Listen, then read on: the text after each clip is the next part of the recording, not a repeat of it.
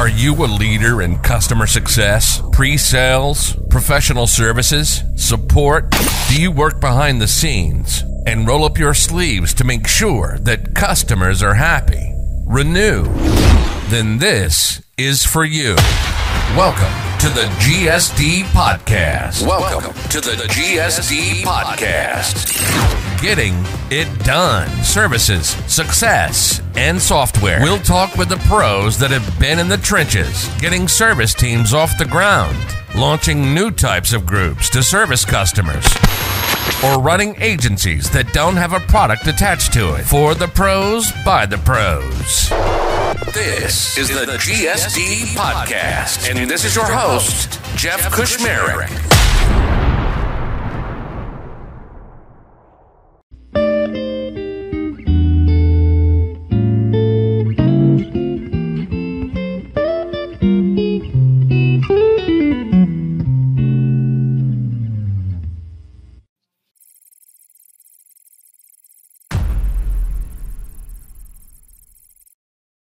My standard joke is I love having the E for the explicit in the podcast thing. It's like having a Dr. Dre album. Or yes, like I love that. I love that. You're from Boston, isn't that like a? All we do is swear. Like a prerequisite, yeah. Yeah. I've seen Good Will Hunting. Okay. And I'm gonna let this all. I won't cut any of this. Everybody, welcome. But we're guessing, and I just realized. I should hit record because we're already in the middle of it. But I'm here with Stephanie Kemp from Bridge. And just a quick note, we're both part of Gain, Grow, Retain, which is where a lot of people in the CS industry get together and troubleshoot / vent / all of the therapy. Yeah, exactly. We make jokes. We're funny. Yeah, a lot of jokes. So yes, from Boston, the accents and Good Will Hunting a little over the top. Matt Damon and Affleck both, they have terrible Boston accents. They put it on too much. It's like watching Ray Donovan. But anyways, that's great. Ray Donovan, that's also great. That's hilarious.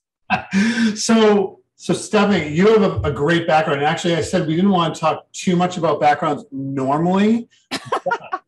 But I get the exception. I'll tell you why here, and if Diane's listening, she'll appreciate this. So Diane Gordon, who was like my mentor, and it was like OG customer success back in pre-2010 days and stuff like that. Yeah. Yeah, she's one of the pioneers. Like she wrote the intro to the Gainsight book and all that stuff. Or part of. Anyways, I'm probably we digress. But anyways. On my podcast, I wish I could be like number 12 or whatever. Yeah. I asked her what was the profile for hiring, because it's just impossible to find great people, and she said, obviously there's the empathy parts of it, but she said, and you know where I'm going with this, she's like, I look for people who have been in a lifetime of service, like they worked in retail or And so you've done a couple stints in retail. Yeah.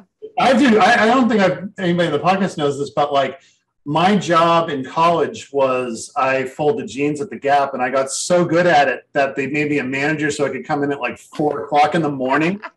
And I was I just loaded the store up. Yeah.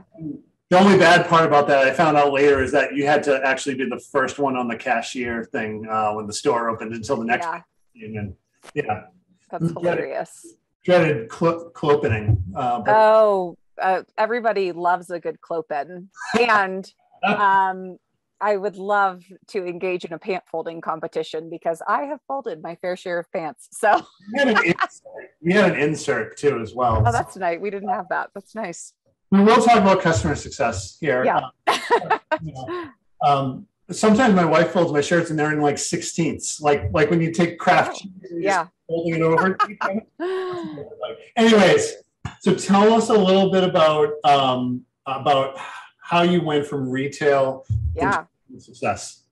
Well, to be honest, I'm going to actually take you back to my post-college days, back to when I was 21. Okay. Talk about a career of service. I spent 10 years in the public school system. Oh my God. I started as a middle school teacher.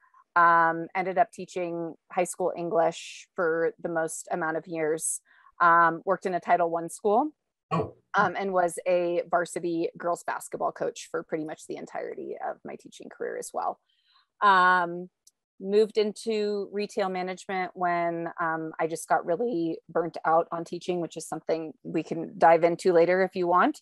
And then worked at Lululemon, absolutely amazing company as it relates to like personal and professional development. Really learned about folding pants and what it means to provide like an exemplary guest experience. Ended up moving into some account management, like managed a yoga studio, then managed a book of business at a publishing house, really got into like personal branding and marketing. And then that's when I started running my own company. So I started Slay Creative, which is a fun play on words. My middle name is Lee, spelled Leigh. So I've been doing that for over 4 years, but really also learned business from a space of one, I learned that you just say yes and you figure it out 99% of the time. So I'm really good at that. Yeah. I love the internet, great at moving around. And then two, KPIs and how to talk to clients about KPIs. And even, you know, I was my own financial person, and I was also my own, you know, I'm my own accountant, and I am also my own salesperson, and I'm my own marketing person, and I'm my own consultant. So it was really a big learning space for me. And then I realized, going back to that kind of athlete analogy, I just wasn't growing in this space of being a freelancer. I really live by this mantra, never be the smartest person in the room. When you are a freelancer, you are the only person in the room, typically, therefore the smartest. Very easy not to be the smartest person in the room, by the way. Yeah. So I knew that I wanted to be in account management. I really felt that my whole, like, you know, tool bag was leading me into the space of account management, an area I had been before.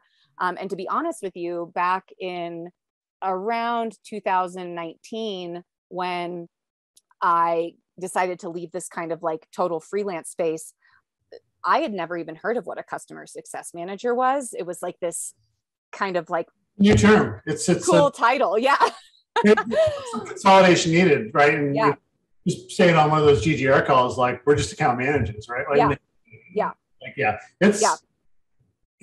So anyway, that I started reading more, you know, it's like, in order to get the job you want, you have to read the job description and then understand how to tell the story around how your resume lends itself to that job description. And as I dove deeper and deeper into, a lot of service, like I am providing a service, I am able to manage a book of business, I'm able to establish relationships, but more so, or in tandem with that, is I can look at data and I can tell stories from that data. And I can not only understand what it means for me as a business professional in my own segment or book of business or whatever it is, but also to my client who is probably not going to speak this I knew I wanted to be in tech also.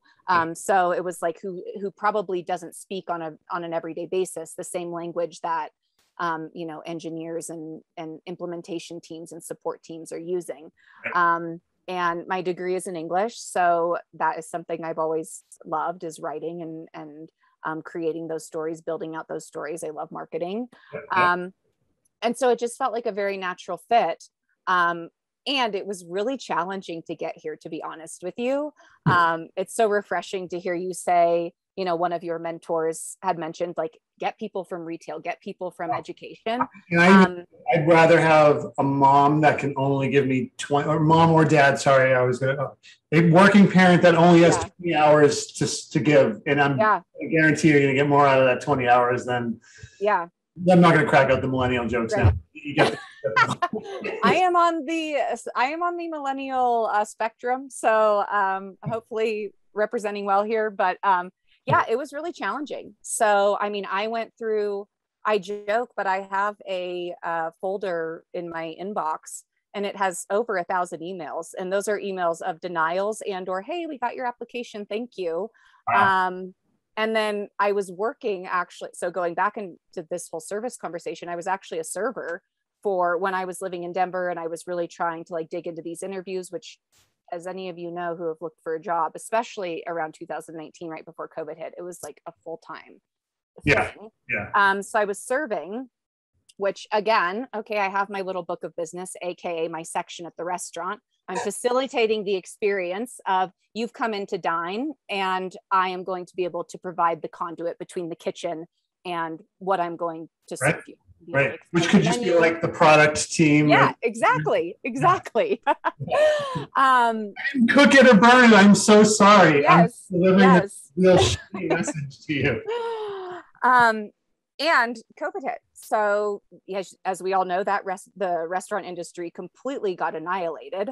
And so I kind of stopped everything, as we all did.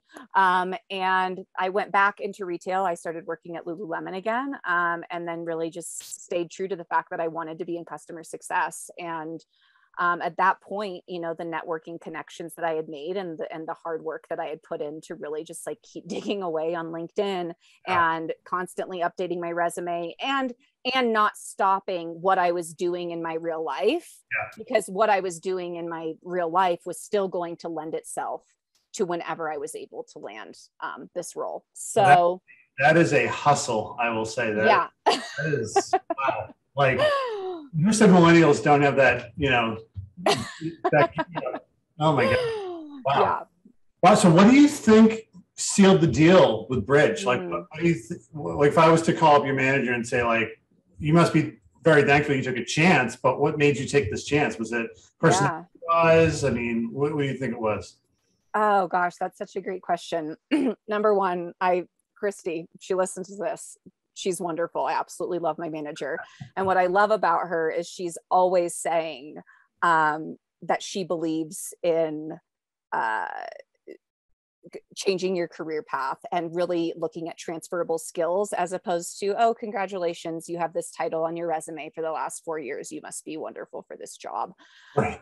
And what I will say, going back to hustle, is the individual who was in her role about a year ago, I actually applied for the same job. I was so passionate about entering the technology space and entering Bridge as a learning management system, a performance management system tool. And I knew that because of my passion in employee engagement, employee retention, providing upskilling opportunities for employees, and then even with COVID, like how this whole demographic of like the workforce is going to look, which, you know, we're now seeing this like great resignation, and all companies are really diving into how they're going to increase employee engagement and employee retention. So I was passionate about this a year ago, and the individual who was in my current manager's role, I interviewed with her. And when I also got very good at not taking no for an answer. So I got no, and I was like, hey, I would like some feedback. Wow. And she was wonderful. She was like, hey, we had an internal hire. I will absolutely do anything I can to like help you. You were great in your interview. And I took that, you know, little nugget with me when this job reopened again a year later. And I said, hey, I met with the old hiring manager, like, please, like, I would really love to interview for this opportunity. And to be honest, it was the most organic interview experience I've ever had. And I've had quite a few in the last 2 years, a lot, actually. I mean, I've been offered jobs on the table, and the next day had the recruiter call me and say, just kidding, we actually decided to go with somebody else. I mean, I had some brutal days. And I don't know, you know, what your experience is in this, but I mean, I was doing homework for some company interviews that was 2, 3, 4 hours to give these like presentations. I definitely did that back in the day. Like for like all day Microsoft interviews and yeah. So, and I mean, I think that's very typical when you look at like the Amazons, the Microsofts. I mean, you like study for 6 months to go to this like one day interview, but at Bridge, it was just so organic. I immediately felt connected to their company culture a year ago. And I leaned into that in this, you know, recent experience. And, our president, I got to meet with him. And again, it was just like very organic, very natural. And it moved quickly, which was another just like beautiful piece of it. I was like doing some other interviews as well. And I just said like, hey, this is where I want to work. And like, this is what I need to make it happen. And it was just like, no question. And it just, again, super organic. Yeah. And I feel really aligned with just our values, the people. It's been phenomenal. So what's been the hardest part getting up to speed on the CSM role? Ooh, to be honest with you, it's not the CSM role, it's product knowledge. Yes. I mean, for me, competence is where I glean a lot of my confidence. So when I'm handed this book of business, it's like, oh, wonderful. I know about relationship management. I know about people management. I know how to have tough conversations. But oh my gosh, ask me one question about how to pull an analytics report in our back end. And I'm like, I'm going to need to get back to you. So, it's... That's a great question. That's what Yes, exactly. So, and again, I've been really fortunate. If I were in a team, I've been part of teams where that product education piece is not there, right? Even in a retail store where it's like, okay, if nobody's teaching me about the pants that I'm folding, how am I going to sell them?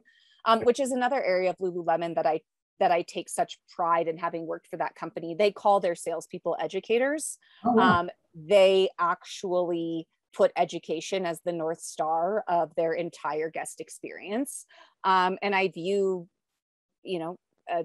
a CSM role in very much the same way. My job is to educate and empathize and be a champion for that client. So I would say it's obviously the most time consuming and will definitely be, I'm one of those people who will stay up until 2 a.m. Like, I was just going to say, I bet you are just like on the system, doing every possible activity. You've got a sandbox going. Yes. Like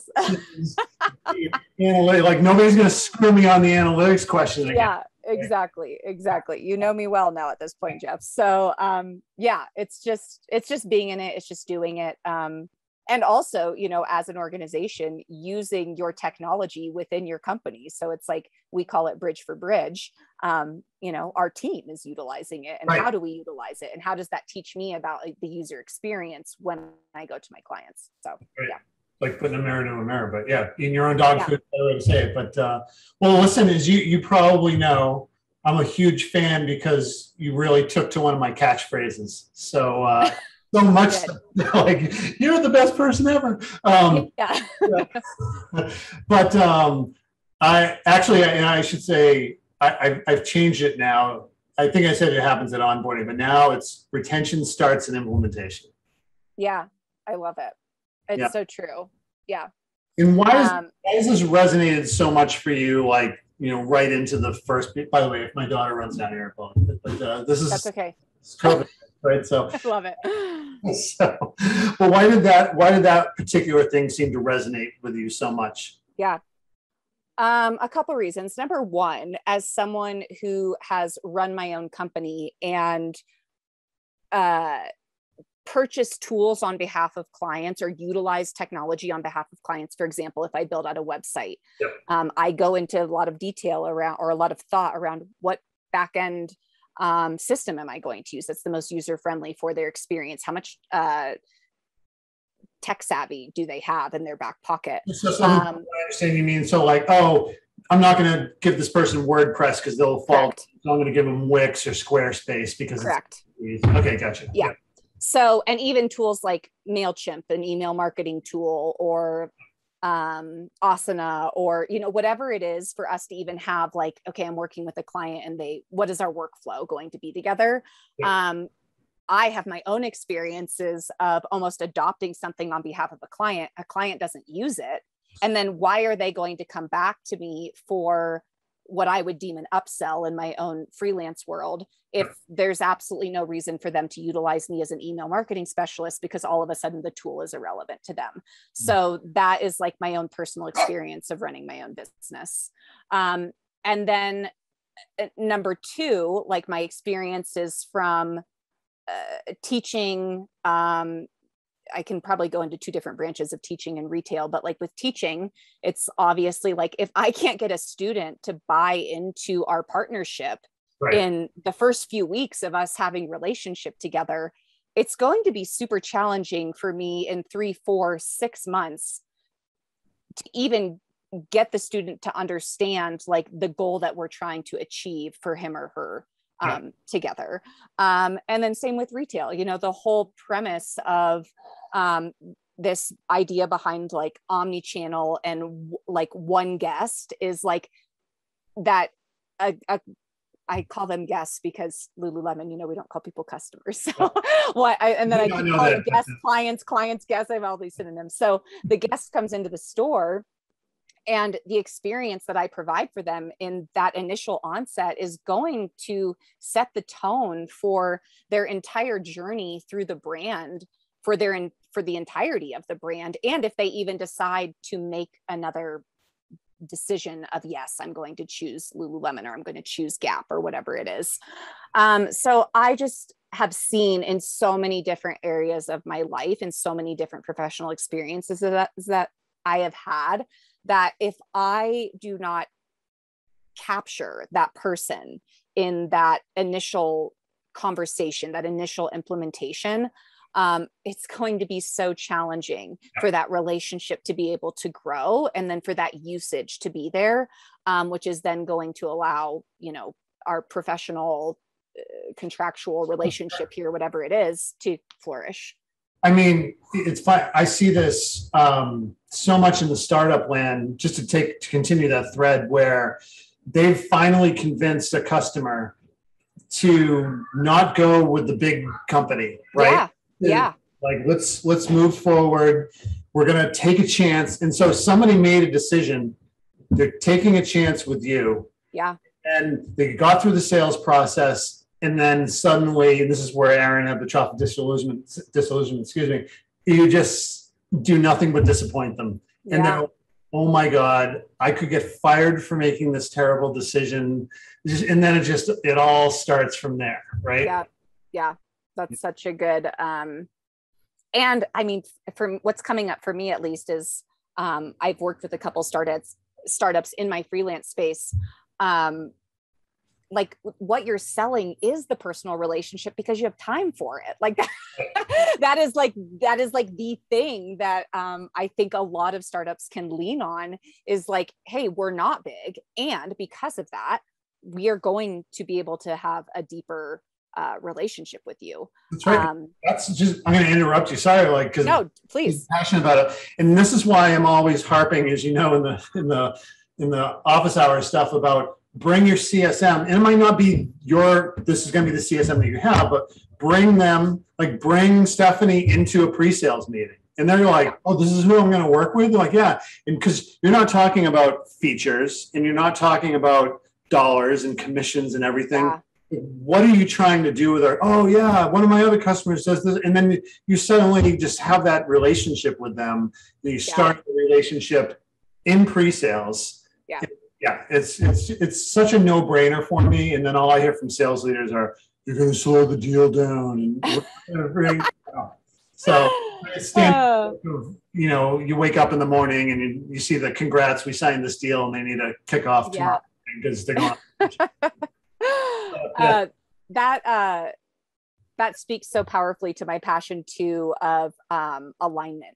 Oh yeah, that's great, because I was going to find a natural segue. Did we transition well? Yeah, I just am so. Stephanie, you're better at this than I am, so I'll guest lead one of these days. But it's just such a passion of mine too. Having been, what I really love actually is my the sales lead that I've been working with. He's actually a girls basketball coach, so we shoot the shit off. Post up play and But when that, and when we have conversations, like, that's always the focus, is like, okay, the alignment, and how do we all work to, like, we all want to score the most points as a team. So like, how do we do that? What does that look like? What does that feel like? And it's challenging. I will say, one of the things coming from the space that I did in like education and retail management. And in this like 100% remote space too, right? Like this, I've worked remotely as a freelancer. All of my clients were remote, but now I'm on a team that is fully remote.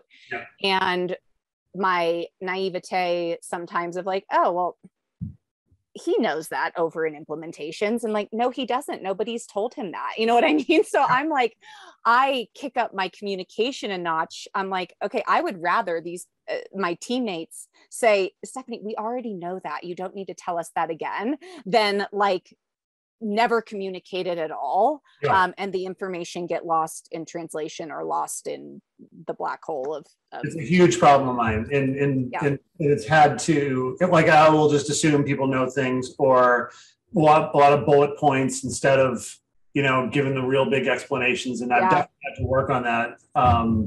You know, A, as being a consultant, and then B, working remotely with remote teams, and you know, suddenly using a lot of things like Miro and Post-its and just all these other things that you need to do and everything.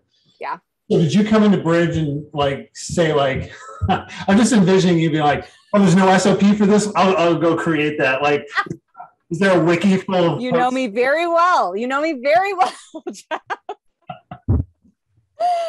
Oh my gosh. I think I definitely said that. I definitely said, is there no SOP for this? Where do I find this? Where is my source of truth? How do we create one? Who do I talk to?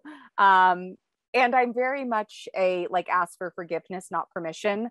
So it's like, hey, everybody is like doing a really good job and they're working really hard. And so if I can just go to somebody and get an answer as opposed to trying to like travel through, I'm going to do it. And then I'll wait for somebody to be like, no, don't do that. And I'll be like, okay. I mean, that is the other thing. So you're the one who talks to the developers. That's what I'm getting out of this. Yeah. Yeah. Feedback is just such a core piece of like my belief of like what makes for a good work culture. I don't think growth happens if coworkers cannot have those feedback conversations, good, bad, or the otherwise. I tell my team all the time, my love language is words of affirmation. So like, I always so appreciate when people like, and I love, we use Motivosity, which is like a tool to hand out dollars to teammates for like matching our core values. I know about that one, but that's yeah, it's great. So, but anyway, it's just like, I've come to this space in my life too, where it's just like, look, I showed up so authentically in my interview. And so the expectation of what I'm going to deliver, or just like who I'm going to be in my role, like, I don't need to make myself smaller or more quiet, because I was hired to do this job. I was hired to show up in the exact way that I am. And I will say to your point of like me just coming in like, hey, do we have an SOP for this? Like, I joined Bridge because I felt the culture would be, and I'm seeing it that like affirmed that it's like, no, but do you want to create it together, or can you create it, or can I look at it? It's like, that's where I needed to be. You know, one of my core values is disruption, which I think is achieved through innovation. And so I need to be surrounded by people who are also saying like, yeah, this actually isn't working. How do we challenge the system? How do we make it better? That's interesting, because how many, because I know you have the larger public parent, I think, but what's the company size right now for Bridge? So yeah, we are like 100 people, the smaller company, but LTG, honestly, Learning Technologies Group is thousands. I mean, it is like, there are usually you don't get that type of, you know, it's more like, you know, it's been handed down and this is how it is. Yeah.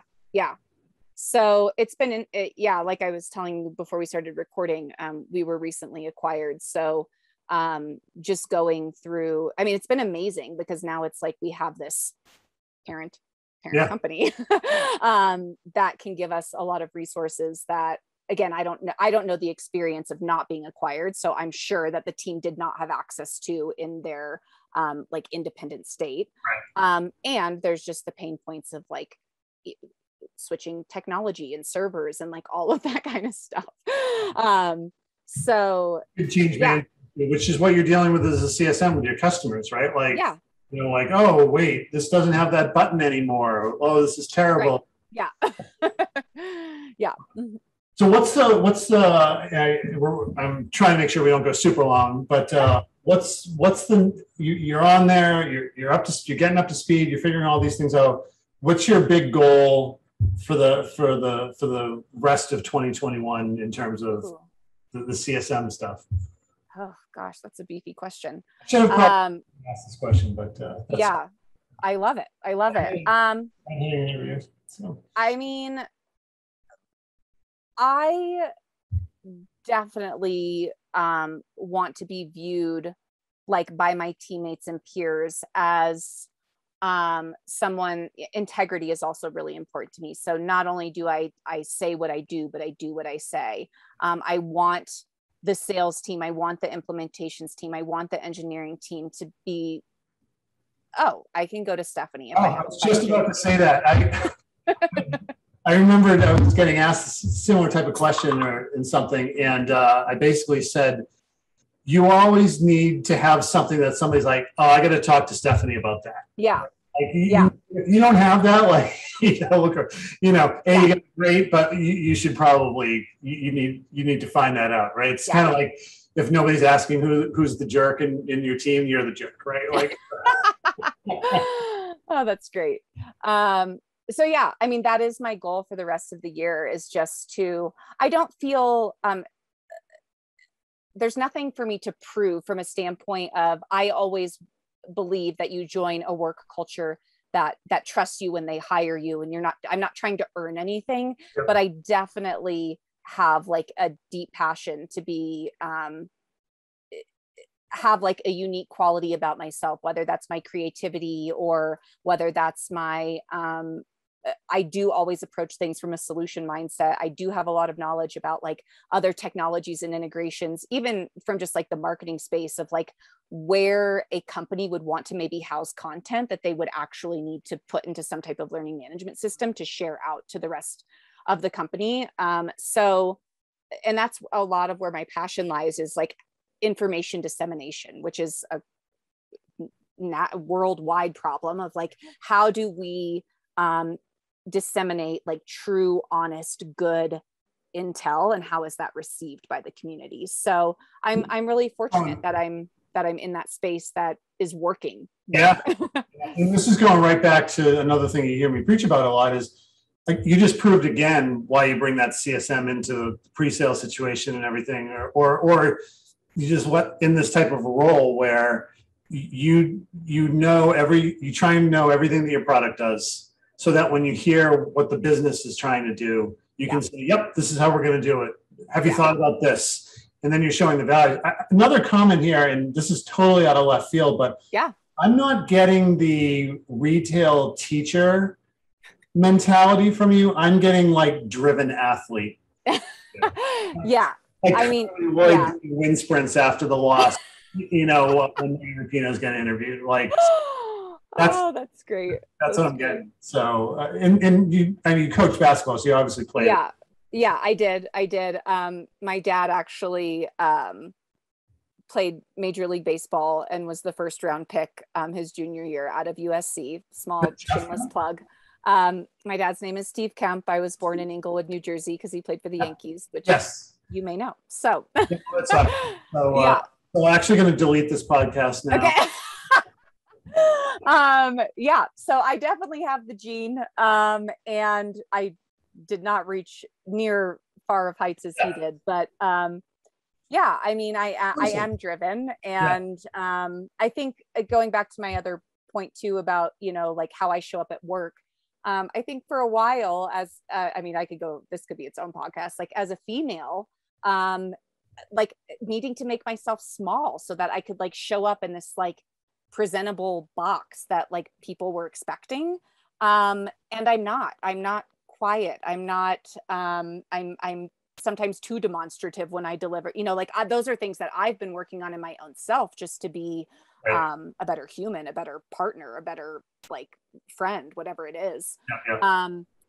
But so it's like I can show up. I know what you mean by that, by the way. Like, so I will talk after this. I've got somebody for you to meet, because you're exactly this person 20 years later. But Well, that's a huge introspective thing to go over there. But I tell you what, let me do this because there's no great segue out of that. Yeah. Okay. So the old thing I used to ask was, what was your COVID hobby? And then I stopped asking that because now things are coming back and everything. Well, I'll just ask that. It's like, so what was your COVID hobby? I don't fancy you the bread baker. Yeah, nope. I did not bake any bread. What I will say is I used to be a very big runner. Like ran the Boston Marathon. Oh, I've been to Boston back in like 2014, the year after the shooting. Oh, yeah. Stopped running for quite some time. Just I kind of do this to myself. I do things super hard, and then I'm like, oh, I'm actually burnt out on that. So with COVID, one day I was just like, you know what? I can't go to a yoga class. I can't go to a studio. I'm just going to go run 3 miles. And now it's like, I think I still am running like 10 a day. I just like, that's like my really, I'm a very big morning workout person. I get up, I go for my trail run, I come back. And work. So that's my COVID hobby. Yeah. So anything, what did I miss? Like what oh gosh. I'm going to put the links to your LinkedIn. You're not selling anything. So it's not like, well, maybe is there anything you'd like to pitch? I don't think so. I mean, yes, I still do freelancing. I still do like some brand building, some web design. I do a lot of copywriting. Awesome. It's not something I'm not marketing myself like out there on the interwebs. I'm fully devoted to my career and definitely excited about like where that is going to take me. And I am, for all of you out there, have multiple revenue streams, just do all the things. Don't put yourself in a box. I'm not a fan of boxes. So. Oh, that's great. And that's great that Bridge was, because for a long time, it was like, I had some consulting stuff on the side when I was working for big companies, never got in the way, right? Yeah. At all, like 100% didn't get in the way. And then there were contracts that would be like, nope, like cannot do any of that stuff. And you just wind up like getting killed a little bit, right? It's just because anyways, but well, listen, this is part one, I will say, because we'll definitely get together and let's say 6 months and see what's gone on and gone from there. So I think we've hit the half-hour mark. So I'm gonna hit pause, but just hold on for a second so we can wrap up. And thanks so much for being on the podcast. Yeah.